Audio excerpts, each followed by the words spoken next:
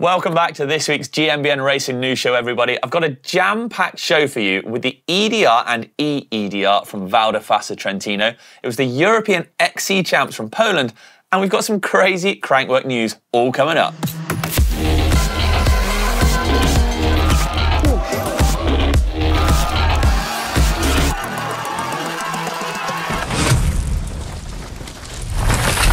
Kicking things off with the EEDR then, and a monstrous race saw riders have a grueling day out on the bikes, tackling 8 stages. In the women's, Laura Charles of the Miranda Factory Racing pipped Flo Espiniera with stage wins and consistency. However, it was a close battle with only 5 seconds separating them. In the men's race, saw another French victory with Kevin Marry of the Lapierre Zip Collective fight off Alex Marin, who had a couple of stinker stages on 2 and 5, potentially costing him the win, with Hugo Pigeon rounding out the top 3. EDR time now, and what a race it was. The course in Val di Fassa, Trentino in the Dolomites would offer up 43.5k and 3,000 metres of descending on their loop, and the riders got a proper mix of big mountain riding. They had some gondolas to the top and pedalling assisted as well. 6 stages awaited the riders, with the longest and my favourite being Tutti Frutti at just under 5.5k long. It was stage 4 and dropped a whopping 830 metres. In the men's race, Richie Rude was hauling, taking a stage win on 2, but a mistake on the big stage 4 would cost him some valuable time. Something that I think Alex Rudeau would then capitalise on to cross the line in 2nd place with a couple of stage wins and strong consistency. The French Commencal rider is sitting in a good spot for the overall this year so far.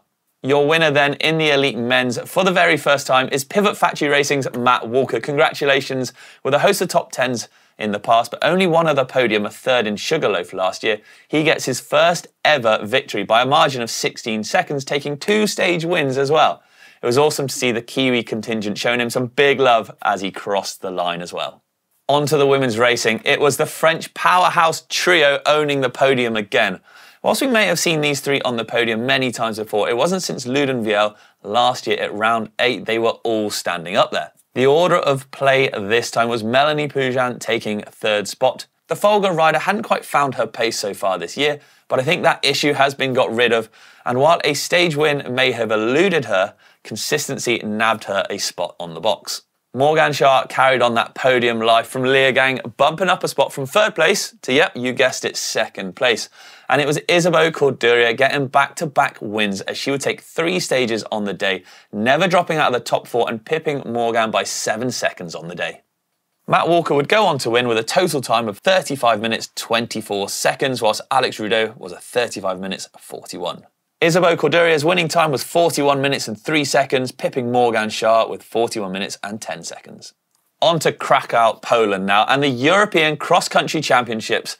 A wild and wet course greeted the riders, with some finding the conditions, should we say, tougher than others, even causing riders to have to get off and run on certain sections. In the men's race, the big Romanian Vlad Dascălu took the win, pulling away on the last lap to lead out Lars Forster in 2nd place, and Luca Brido would round out the top 3 in 3rd.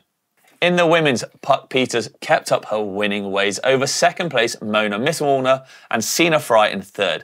However, it wasn't all plain sailing, as a mistake on the first lap for Puck did throw up a few question marks. However, she did come back strong and rode away to hold the lead the rest of the race, whilst Mona rode from behind to take a strong 2nd place. Last up then, it's Crankworx time coming from Innsbruck, Austria. A jam-packed event left spectators not really knowing which way to look, as everything from scrub off to speed and style went down. So hold on to your hats, peeps, because we're diving on in. In the men's downhill, Bernard Kerr took the win aboard that prototype Pivot, high pivot full suspension bike, and in the women's, Valley Hole reigned supreme once more to take top honours by a whopping 8 seconds. Absolutely smashed it. Speed and style saw Thomas Lemoyne take 1st place, throwing in a double flip in his run. I don't even know how you do that, beating David Lieb. And in the women's, Robin Gomez boosted her way to 1st over Harriet Burbridge-Smith, absolutely smashing it, throwing some proper stees all the way down the course there.